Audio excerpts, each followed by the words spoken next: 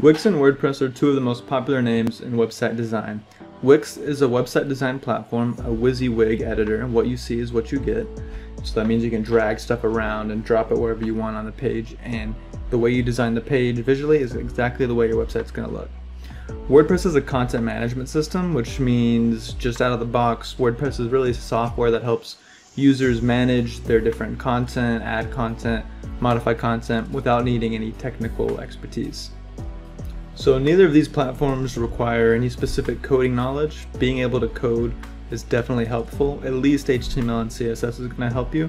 But again, you don't have to. You could design a great looking WordPress or Wix site without knowing a lick of any programming language. So the question is, which one of these platforms is really best for a small business? Probably an owner-operator maybe who's trying to design their website themselves, or maybe get it designed on a budget. So let's dive in. First, let's talk about the design tools. So the actual visual design tools you're going to use in Wix and in WordPress can be pretty different. So Wix's are built into the editor. Wix is really all focused around the Wix editor, which is our visual drag and drop design tool. WordPress doesn't necessarily have anything like that. So they have the Gutenberg editor, which is, I guess it's not that new anymore. Past couple of years it's come out. And then we also have page builder plugins like Elementor and Beaver Builder. Elementor is one of the most popular ones. I actually prefer Beaver Builder, but I've used both of them a bunch. They both are perfectly capable of creating great looking sites. So these design tools, I think, you can push designs a lot further with some of these design tools on WordPress. Meaning you can make something that's just better looking, more advanced, more custom, cooler animations, that kind of stuff. But that said, you can make something that looks really great on Wix too. Like I said, you can basically customize almost every piece. There's a few limitations, but you can make something that's pretty unique and stands out well on Wix. Wix isn't really, although they have templates, it's not template driven, meaning you can start with a completely blank slate and design up from there. So I think if you've never used any design tools before, you're brand new to web design, it's going to be easier to make something in the Wix editor than it is with one of the WordPress page builders. The way they work is they're essentially user interfaces for writing HTML and CSS. And I think if you don't know any HTML and CSS, they're going to be a little confusing. There's some things that aren't going to make sense, whereas Wix is purposefully designed with people who have no prior experience in design or technology in mind. So which one's more popular?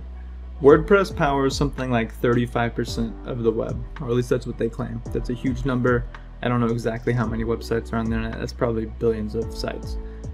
Wix powers something like 200 million websites. That's still a lot.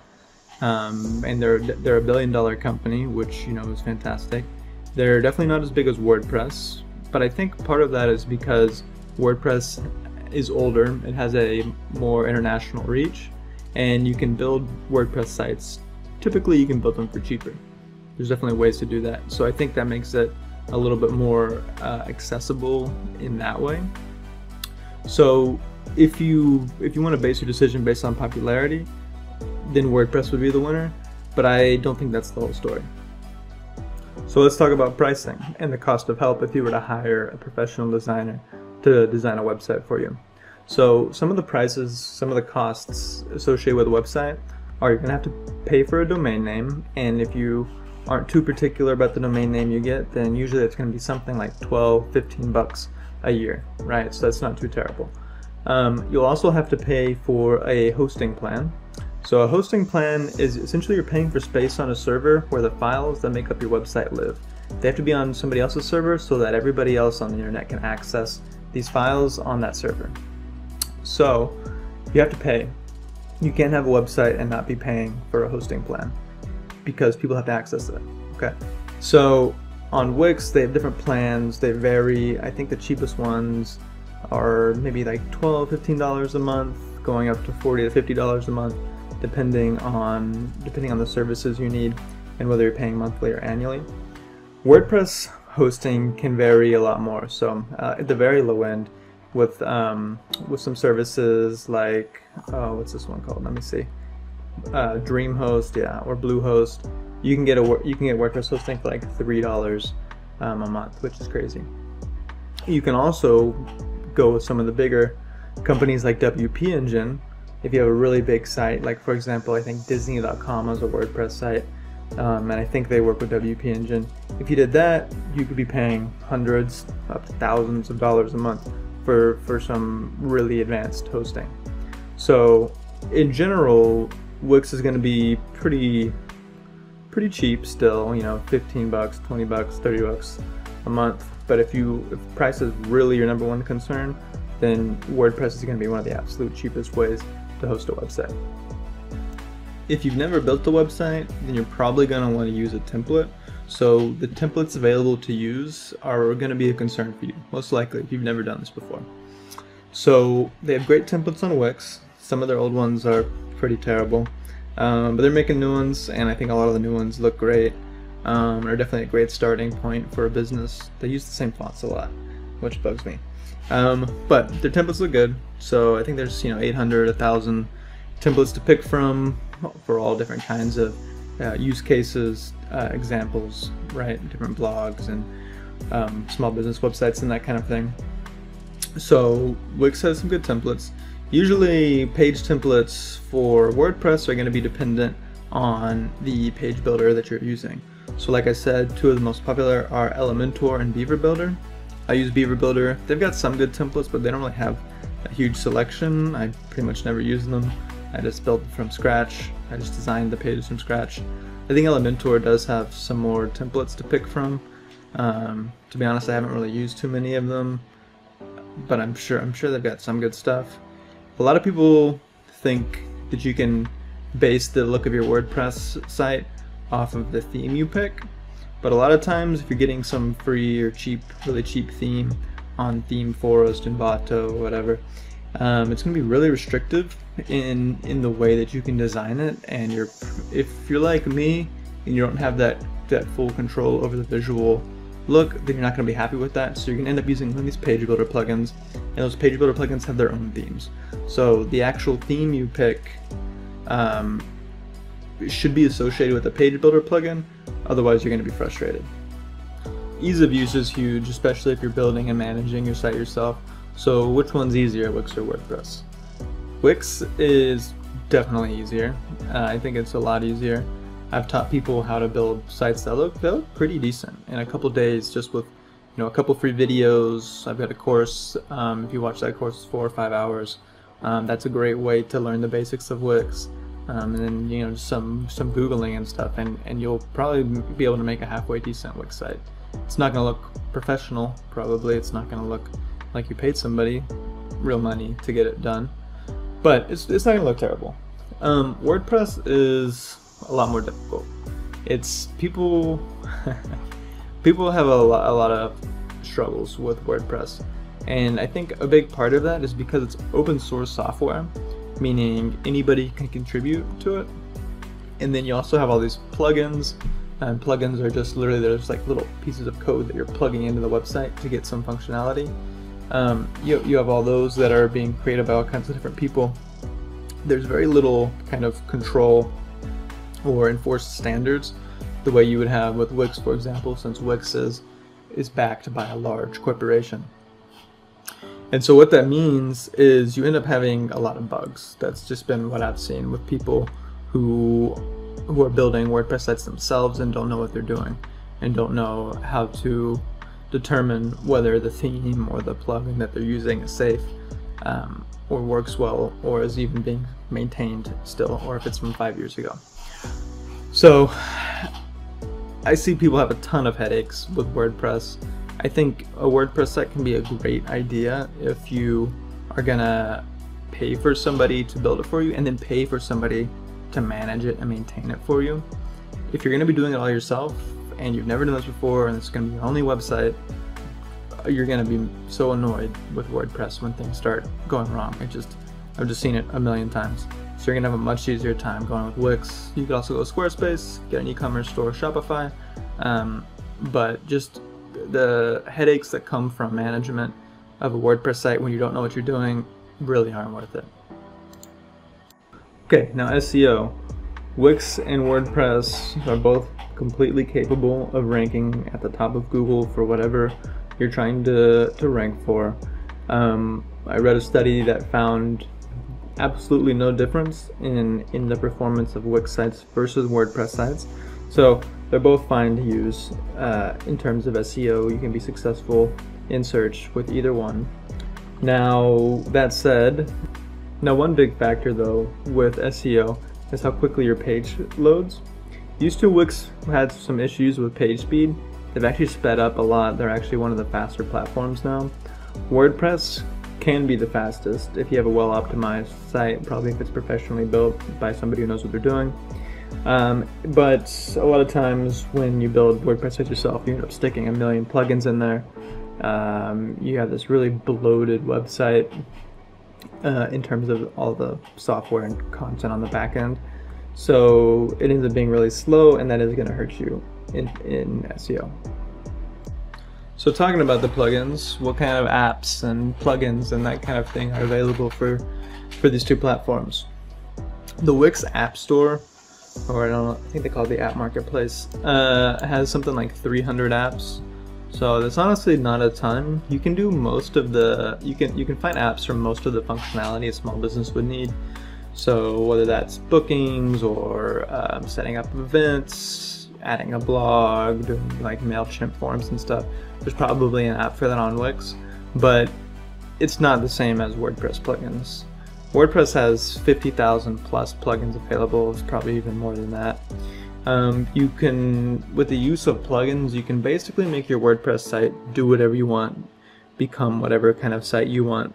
A lot of people basically make these Frankenstein sites where they have a bunch of different plugins doing all these different things on WordPress, and they make these really kind of complex web apps out of their WordPress websites. So I mean, that's pretty cool. There's a lot of options. Now again, like I said earlier, one of the downsides with these plugins is pretty much anybody can make them. You end up with buggy apps sometime with these buggy plugins, and you can end up with some issues. A lot of times there's also conflicts between different plugins, or conflicts between the themes, where between the theme and the plugin. Whereas on Wix, all the apps on their app store are vetted by their corporation, right, by Wix, to make sure that they all work together with each other. So to me, that's an advantage just in really kind of avoiding, again, that headache of having some annoying plugin conflict or bug or issue. So which one is better at blogging? I've talked about content marketing before on this channel. It's a great way to grow your business, to gain followers and gain an audience. In my experience, so Wix does have a blog app. It's not bad. You can do all the normal stuff, right? You can set up categories and tags and schedule posts out and stuff. Nothing wrong with it. You can have a blog there. I find WordPress, you can push your blog a lot further. It's much more customizable. You can customize your blog feed more. I've just seen much more impressive WordPress blogs out there. You can, add custom author boxes, which is on Wix, but you can push it a little further on WordPress. So if your number one thing is blogging, I would probably do a WordPress site over a Wix site. All right, e-commerce. So both platforms have e-commerce functionality. You can set up a store on Wix with their Wix Stores app, or whatever it's called. And then on WordPress, you can set up WooCommerce. I've used both of these before many times for various clients. I don't really like either of them, to be honest, but they're both fine. So Wix's advantage in e-commerce is that it's really easy to set up. It's very kind of no-brainer stuff. So if you have a site that's not completely dedicated to e-commerce, you just maybe you're a fan page for a sports team or something, and on the side you want to sell some t-shirts, all right, then Wix's e-commerce is probably fine for you. But I wouldn't use it to run a serious online store. They just don't have nearly the feature options of some more feature-rich platforms like Shopify. Kind of same thing with WordPress. I mean, so you can push a WordPress, so a WooCommerce store pretty far. You can do a lot of cool features and everything. It's definitely better than Wix in terms of the sophistication of the kinds of e-commerce stores you can build. I find, again, like I've said before already about WordPress, you end up with a lot of kind of bugs and issues. A lot of just annoying little bugs has been my experience.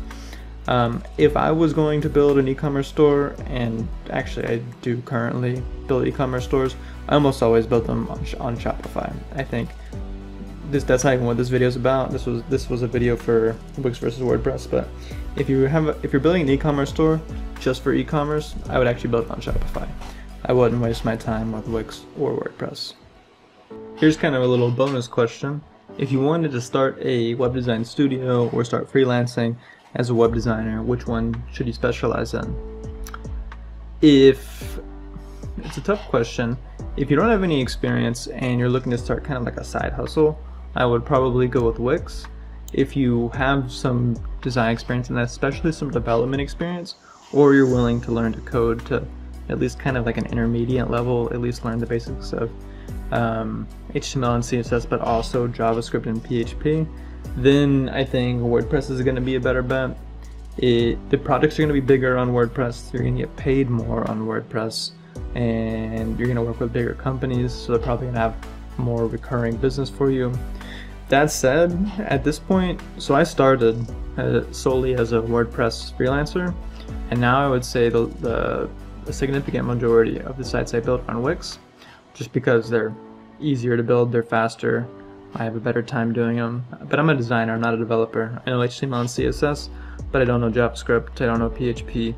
So, and that's probably where a lot of my kind of the roadblocks I've run into with WordPress in the past have been. So if you're a pure designer, probably stick with Wix, maybe even think about Squarespace or something. If you have some development skills, look into WordPress. Again, I think you're gonna get paid more on WordPress per project. That said, if you're a good salesperson, you can just do more projects on Wix. I mean, I make a great living doing mostly Wix sites these days, so you can be successful with either one. But yeah, if you're more designer, maybe go with Wix. If you're more developer, maybe go with WordPress. So to sum up, I think if you're a brand new business or you're a very small business with very little revenue, if you're not looking to hire a professional on an ongoing basis to take care of your website, I would build the site on Wix. It's going to be easier, you're going to have less headaches, you can build it faster, you can build it, you know, in a week and have something serviceable. That said, if you have a big budget and you can hire, you know, if you're an established company and you can hire a professional to design a website, maintain it for you, take care of it, then I would go with WordPress. You're probably going to get a more technically advanced, more custom final product. So I think there's definitely a reason for the existence of Wix and WordPress. I think they can coexist happily with each other, even if they don't always. But yeah, to sum up, if you're brand new, probably go with Wix. If you have some development experience or you have a budget, go with WordPress.